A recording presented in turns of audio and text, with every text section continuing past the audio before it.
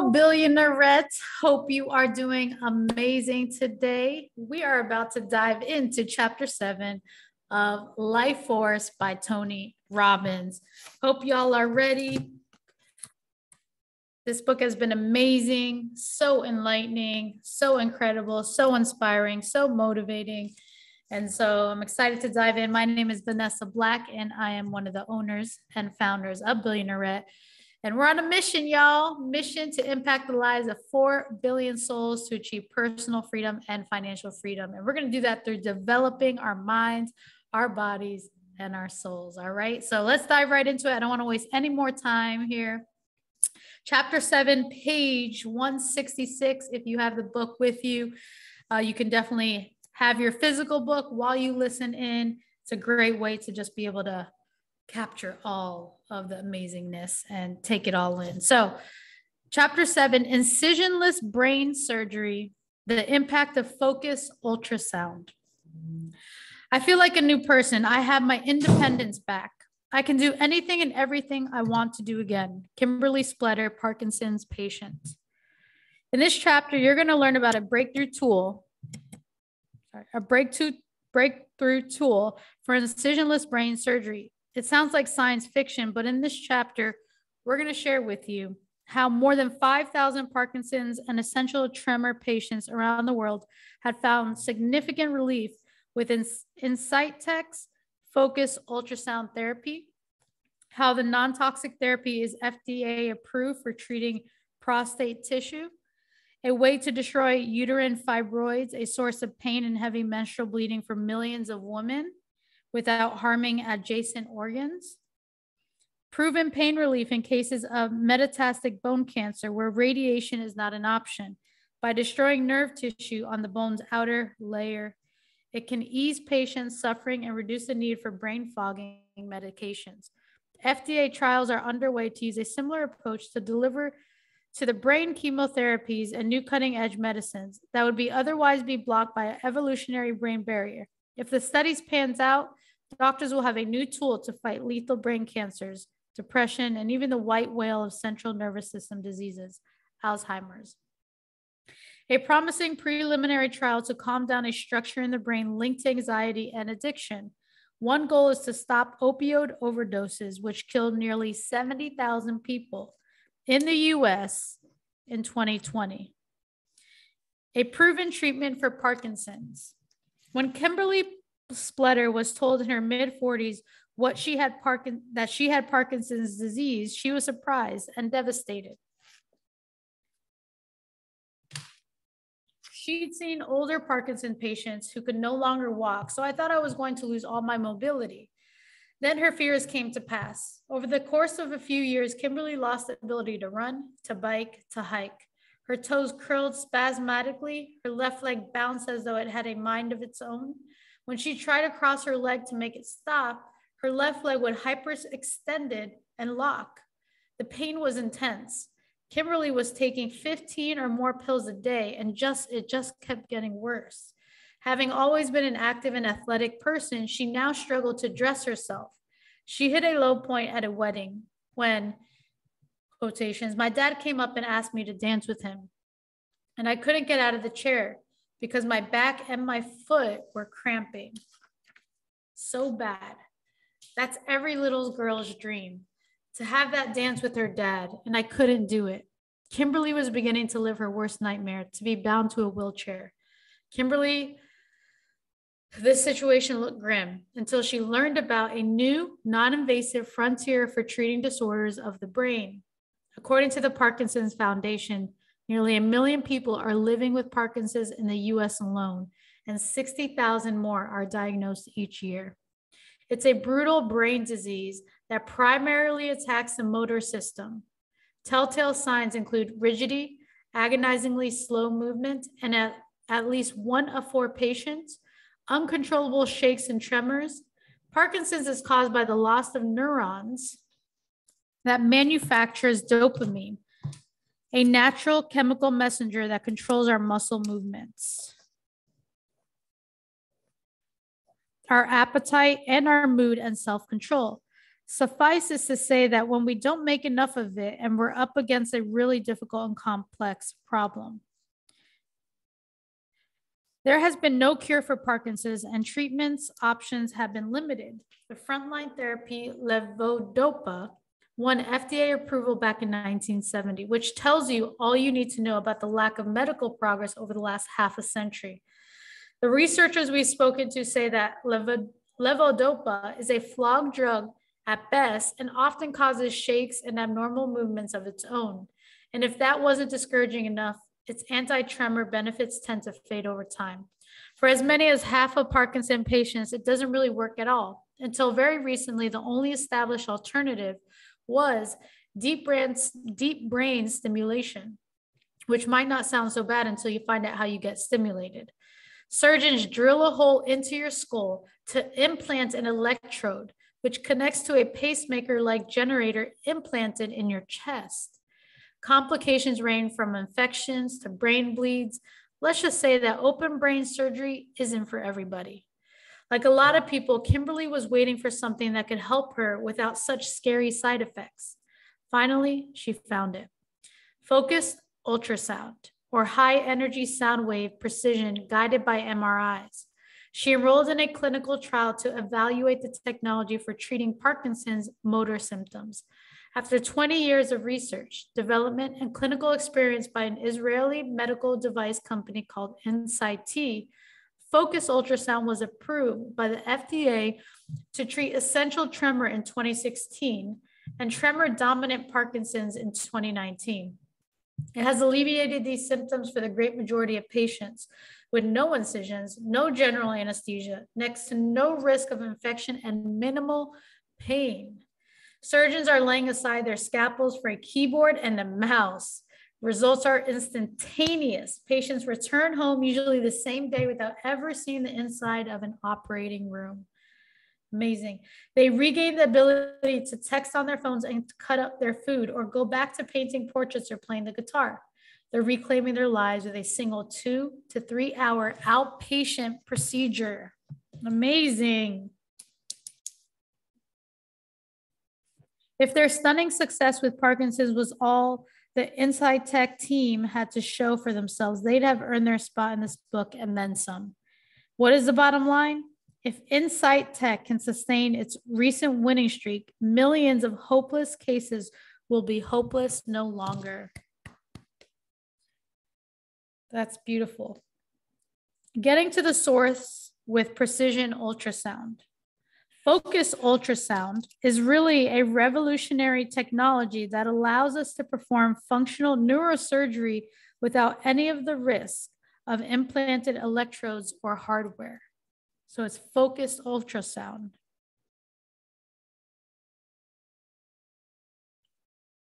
Dr. Rees Cosgrove. A few days before Kimberly's treatment, a CT scan was performed to measure the thickness and density of her skull and confirm that she was suitable for focused ultrasound. On procedure day, when she arrived in a wheelchair at the University of Maryland Medical Center, her head was shaved. With existing technology, hair can dilute or deflect the sound waves. Inside Tech is already working on a new approach that will not require shaving the head. Then she was fitted with a $1 million halo-shaped ultrasound helmet. After sliding the patient into an MRI scanner, the surgeon applied the first of series sonications, or what Kimberly called zaps, more than 1,000 sound waves that converged on spot deep in the center of her brain. It's the same basic technology used for imaging in pregnancies, but far more focused and powerful. The power of focus. The power of focus.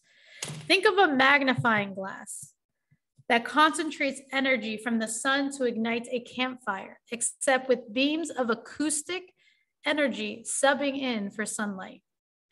Inside Tech's device aimed the sound waves as at a malfunctioning piece of Kimberly's thalamus, a part of the brain that governs motor control.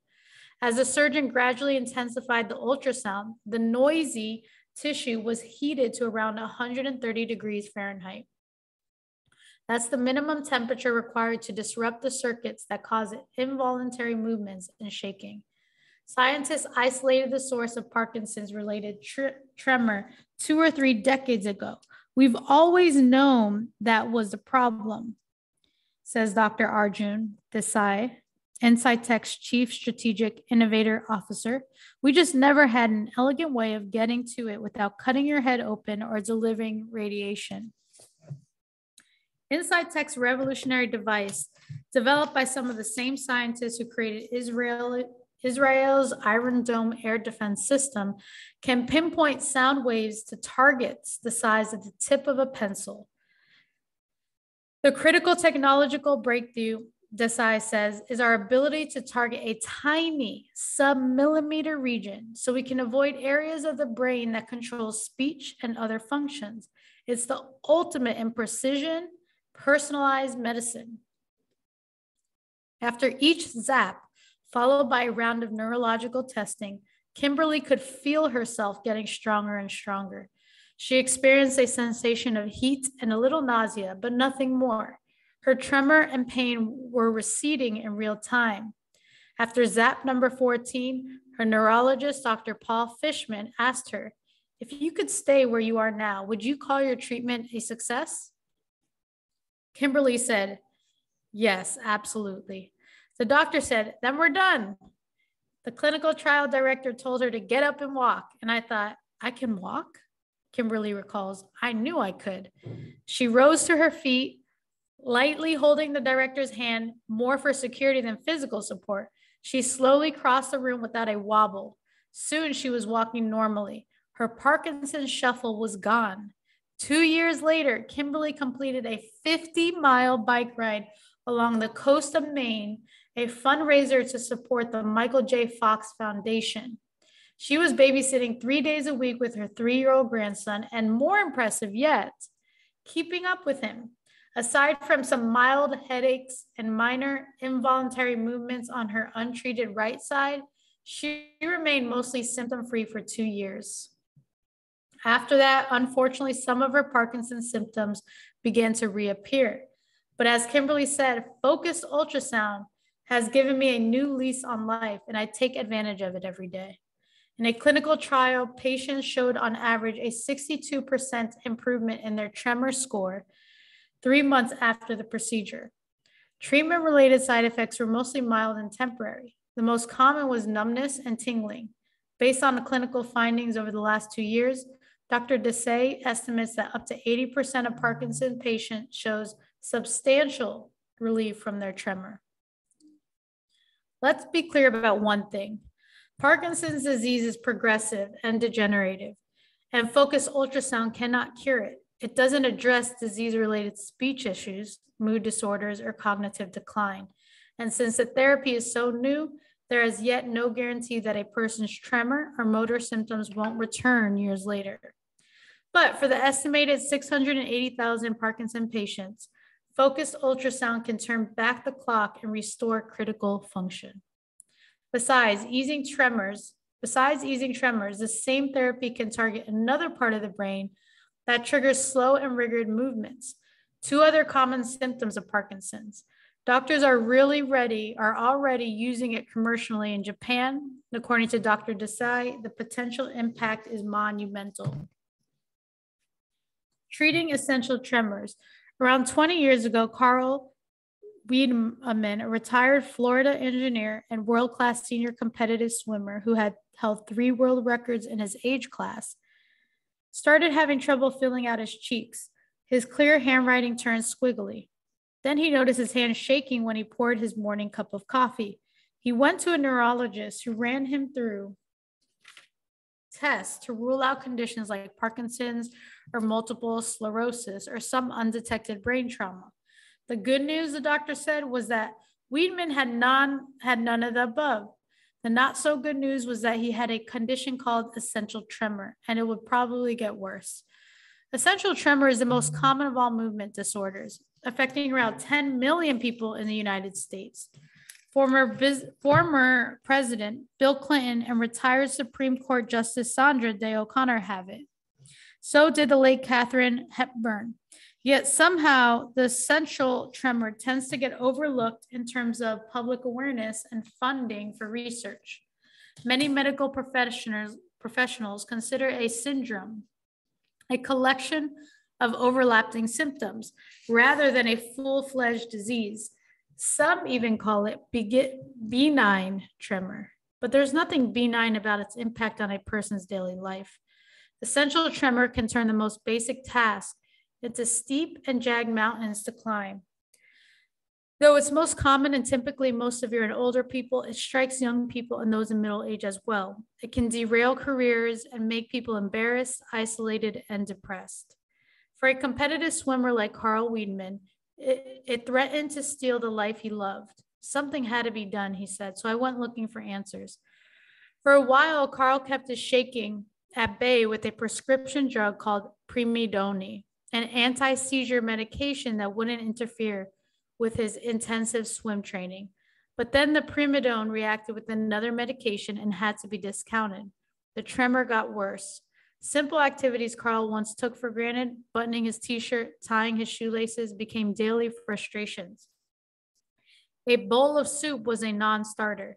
When deep brain stimulation came on the scene, Carl checked it out.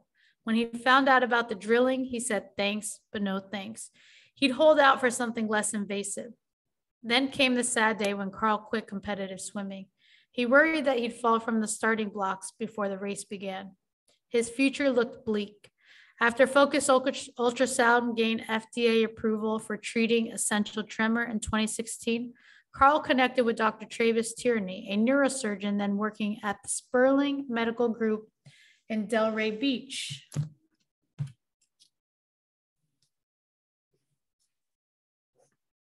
Dr. Travis Tierney. It's funny, in Florida, we live like 30 minutes from Delray. It's one of the 36 U.S. medical centers, including the Mayo Clinic, Sanford, and Penn Medicine, that collaborate with INCITech and deliver this extraordinary innovation. Like Kimberly, Carl underwent a series of MRI-guided sound waves zaps to burn away a small part of his thalamus. It's a very delicate dance the surgeon is doing. He said, he's going after a spot in your brain that's about the size of a pea without having to physically go into your skull. After each sonication, Carl was asked to trace a spiral on a pad of paper. Over the course of 3 hours, his drawing improved from irregular spikes to a smooth, flowing curve.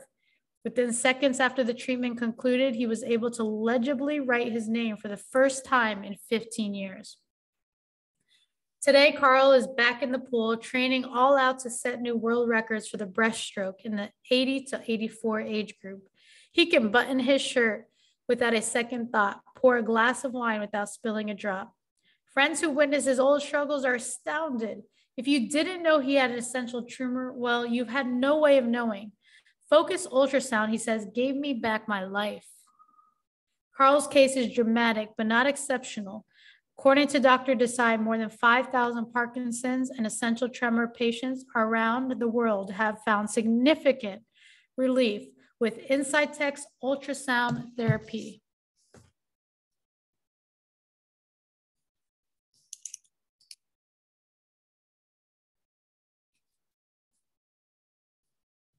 INCISION-LESS ultrasound therapy.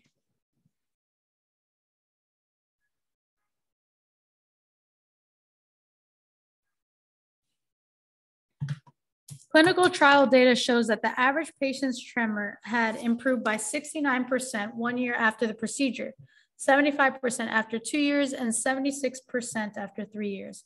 As Dr. Desai explains it, these people get better over time. Their brain starts firing again the way it used to. There's neuroplasticity. People are getting better because they're back in action. The latest numbers show durable improvements for at least 5 years out. Under the protocol approved by the FDA, patients are treated on the side of the brain that controls their dominant hand, the left side for right-handers, for example.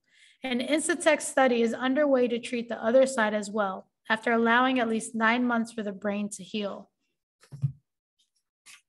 Early returns are promising. Patients are getting the same positive impact in their second go-round on the opposite side.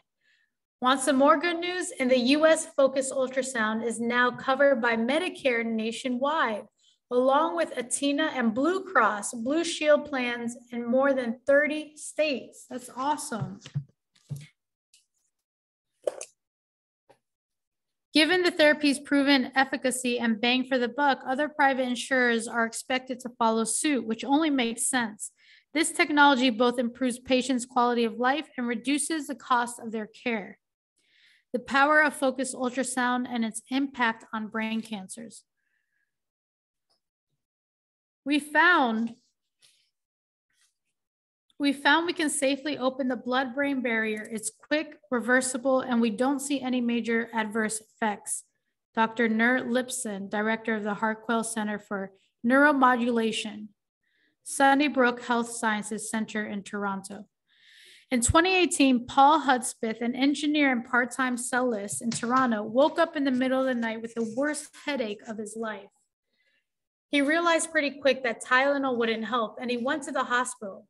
Doctors found a large tumor bleeding into the right side of his brain. After surgery, they gave Paul and his wife terrifying news. He had glioblastoma, a hyperaggressive and incurable brain cancer. Surgery and radiation could slow it down, but it was next to impossible to remove all cancer cells. Typical survival time ranged from 12 to 18 months after diagnosis. I just didn't see a path forward, Paul recalls. His mind was flooded with dark thoughts. Would he see his 2 children graduate? Would he live to be a grandfather? And what of all the plans he made with his wife, Francine? Paul knew the deck was stacked against him because of the blood-brain barrier, a dense layer of cells within the tiny blood vessels that line the brain. The barrier evolved to protect the human brain from infections in the bloodstream, which it does really well. The catch is that it also blocks both small and large molecule drugs and other medicines from doing their job. Supersized molecules like the new generation of monoclonal antibodies have even less of a shot to get through.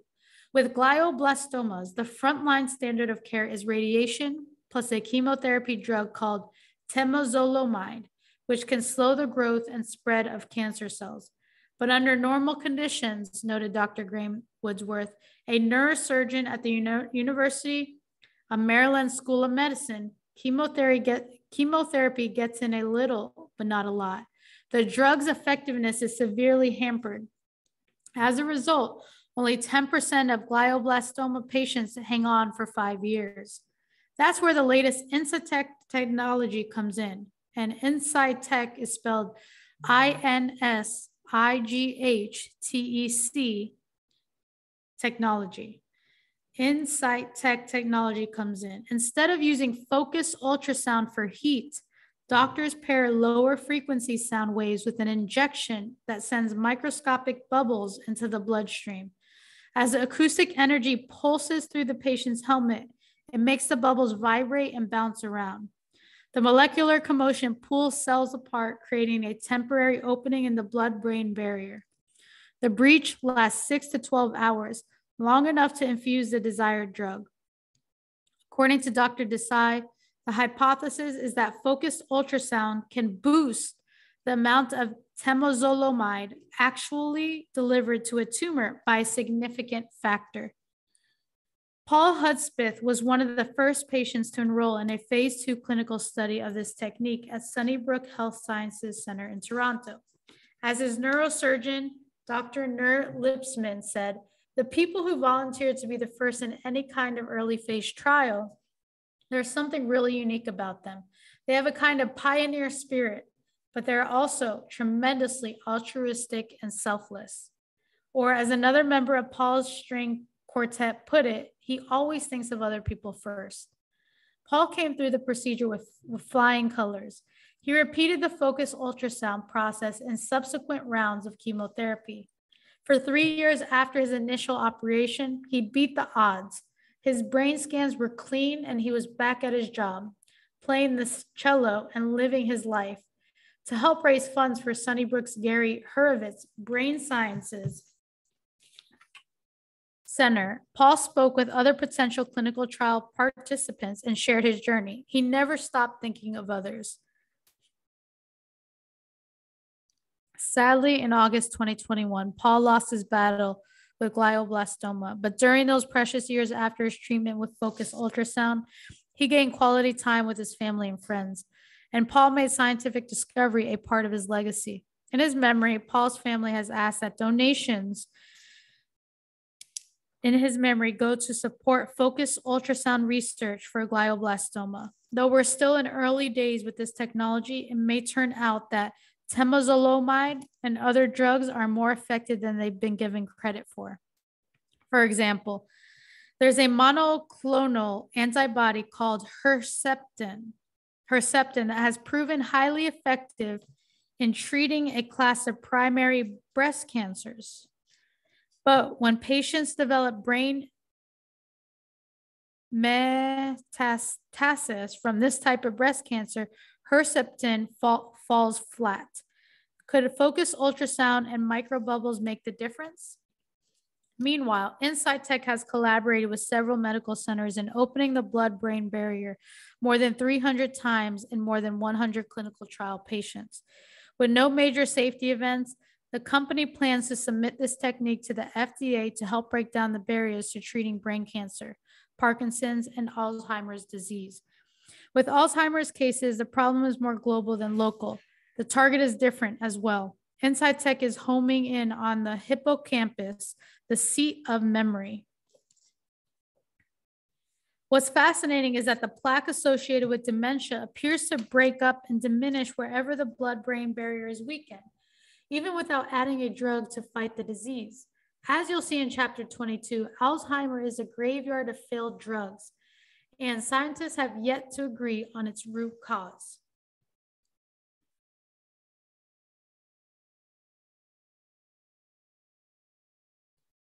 Dr. Desai suggests that simply unlocking the barrier gives more access to the immune system to go in, recognize the plaque, and destroy it.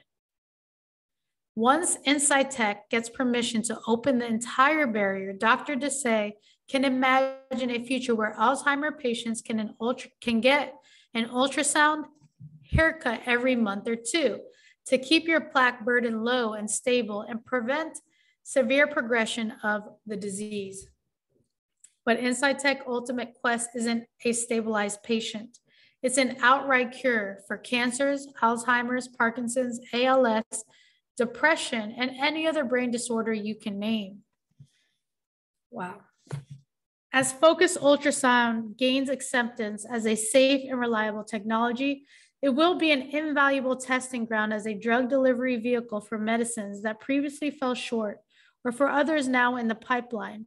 The plan, Dr. Desai says, is to get them to the right places at the right time in a really meaningful way. Think of this as the Uber for drug therapy into the brain. It's a good Uber.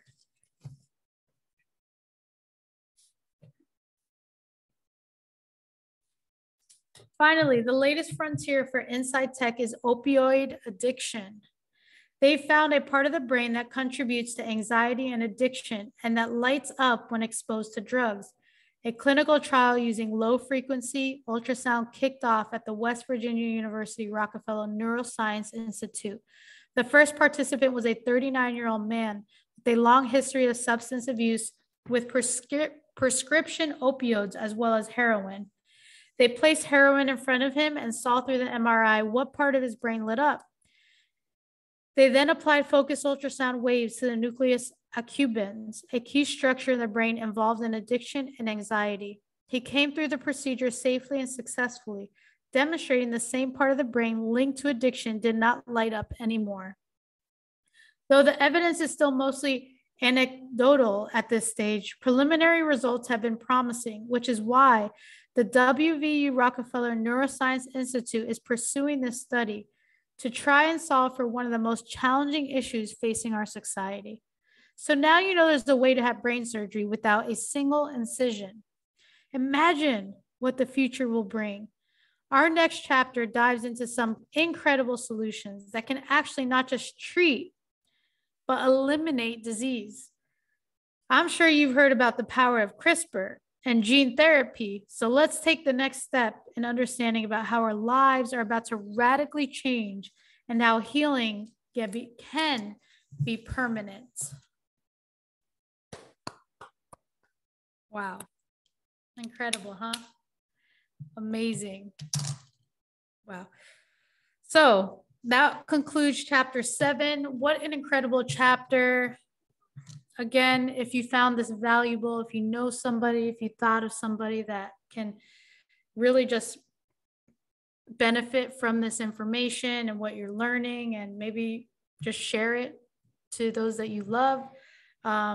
Definitely so important. All the amazing things that are taking place right now, that's available right now to so many people, and what's about to come as well. So, I mean, just amazing, amazing information. I'm so happy that Tony actually wrote this book, and, was able to actually get it published for, people like you and I to actually know what's out there and know what's to come, and to just gain that knowledge as well. And so let me know in the comments if you found something valuable from this, and subscribe if you haven't. Get notified for the next Read With Me session on chapter 8. That's called Gene Therapy and CRISPR, the Cure for Disease. Gene therapy and CRISPR are upending the way we treat and cure disease. I mean, we're talking about curing all these diseases, depression, from being able to go into the brain with like a focused ultrasound instead of like having to literally do a surgery. It's just absolutely phenomenal, amazing, impressive. And it's like, just, if you have an idea that like all things are possible, there's always a way to make it happen with all this technology that's taking place. It's just really, really beautiful. So I'm excited to go into the next Read With Me session. Hope you have a beautiful rest of your day, a beautiful weekend, and we'll see you on the next Read With Me session, and we'll see you soon. All right, take care, and we'll see you very, very shortly.